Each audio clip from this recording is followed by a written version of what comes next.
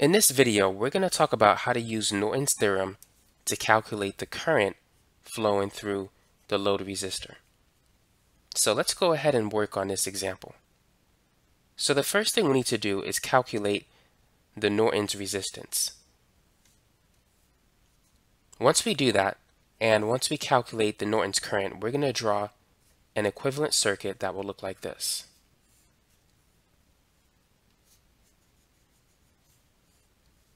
So this right here is the Norton's current, this is the Norton's resistance, and this is the load resistor. And then we'll use this circuit to calculate the current flowing through the load resistor, which we'll call IL. So let's begin by calculating the Norton's resistance. The Norton's resistance is basically the same as the Thevenin's resistance. We would find it the same way. So we're going to replace the independent voltage source with a short circuit, and the independent current source will be replaced with an open circuit, so we don't need to write anything there. And we're going to disconnect the load resistor. So we need to find the equivalent resistance across points A and B. By the way, this should be not a 5 ohm resistor, but an 8 ohm resistor. So let me just correct that. So we have an 8 ohm resistor, a 3 ohm resistor, and another 3 ohm resistor. So these two resistors are in series. So that's 11. Now we have an 11 ohm resistor in parallel with a 3 ohm resistor. So to calculate the equivalent resistance is going to be 1 over 11 plus 1 over 3 raised to the minus 1. So that is going to be, I got 2.357 ohms for the Norton's resistance, which is the same as the Thevenin's resistance.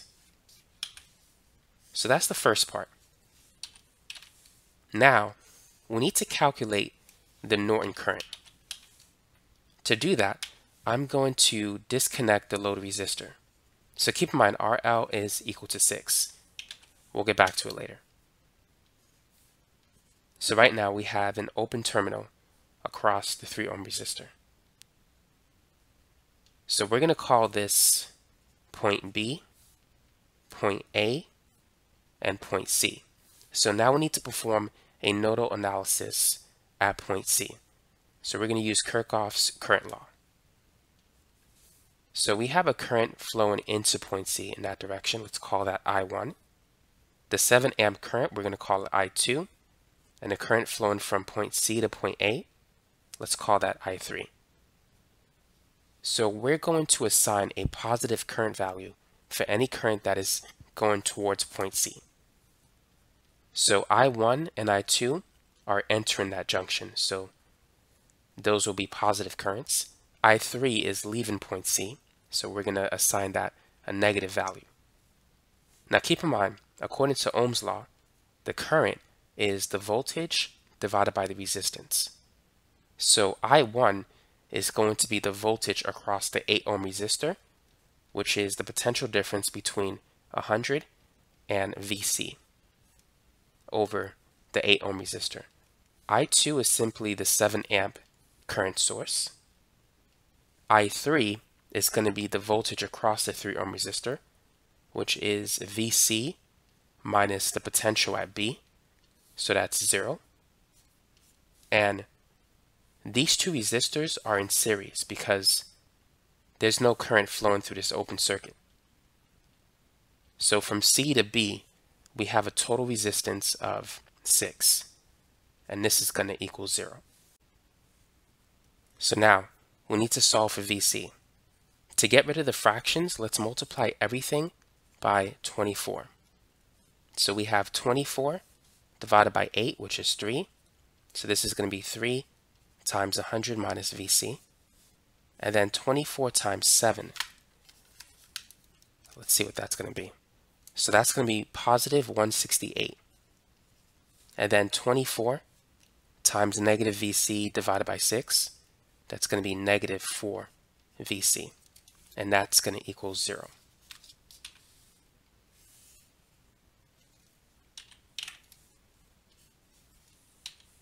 So let's distribute the 3.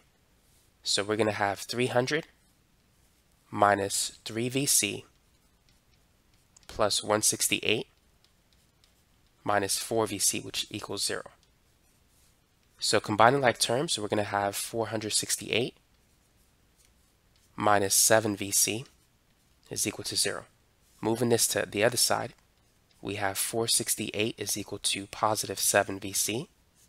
So dividing both sides by 7, we get that the voltage potential at point C, or rather the electric potential to be more specific, it's 468 divided by 7.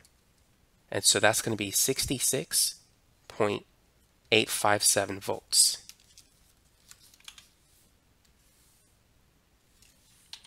So now that we have the potential at point C, we could use that to calculate the potential at A.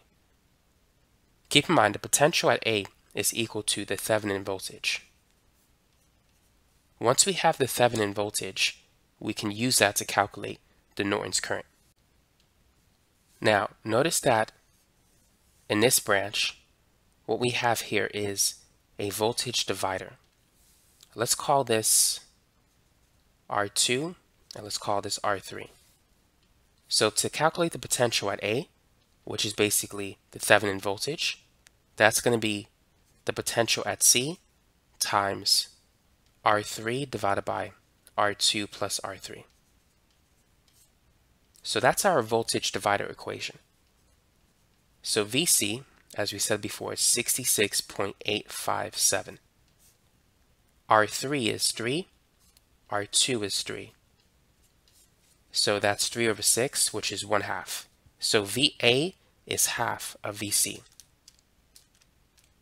So half of 66.857 is 33.4285. So that is the Thevenin voltage.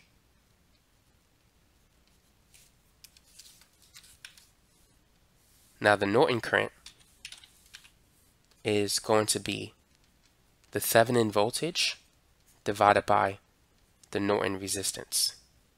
So that's 33.4285 volts divided by 2.357 ohms.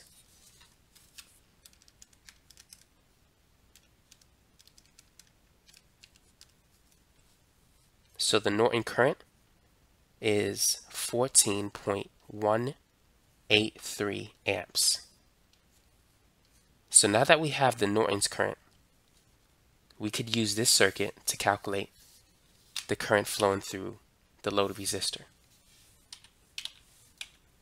So this circuit forms a current divider circuit. It's equivalent rather to a current divider circuit.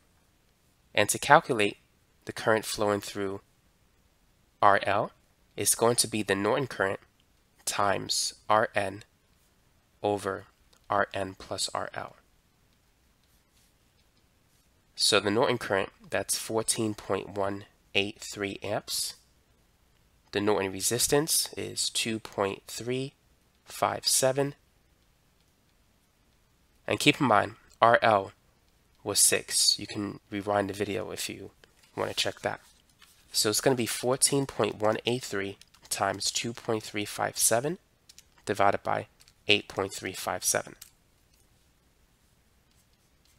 So the current flowing through the load resistor is 4 amps. So that is the answer. Now let's confirm the answer to make sure that it makes sense. So we calculated a current of 4 amps flowing through the load resistor. So if we set B at a potential of 0 volts, 4 times 6 will give us the potential at A, which is 24 volts. Now 24 volts divided by 3 ohms tells us that we have an 8 amp current flowing through the 3 ohm resistor. 8 amps plus 4 amps gives us a current of 12 amps. So we have 12 amps flowing through the 3 ohm resistor, and 3 times 12 is 36. So there's a 36 voltage drop across the 3 ohm resistor, which means the potential at C is 36 volts higher than the potential at A. So 24 plus 36 will give us a potential of 60 volts at point C. Now, we have 7 amps of current flowing in this direction and 12 going this way. That means that there has to be 5 flowing through the 8 ohm resistor, because 5 and 7 will make up to 12. And 5 times 8 is 40. Adding 40 to 60 will give us a potential of 100 at this point, which we can call point D. And that is in agreement with the voltage source. So everything here makes sense in the circuit. So that's basically it. So now you know how to solve a circuit using Norton's theorem.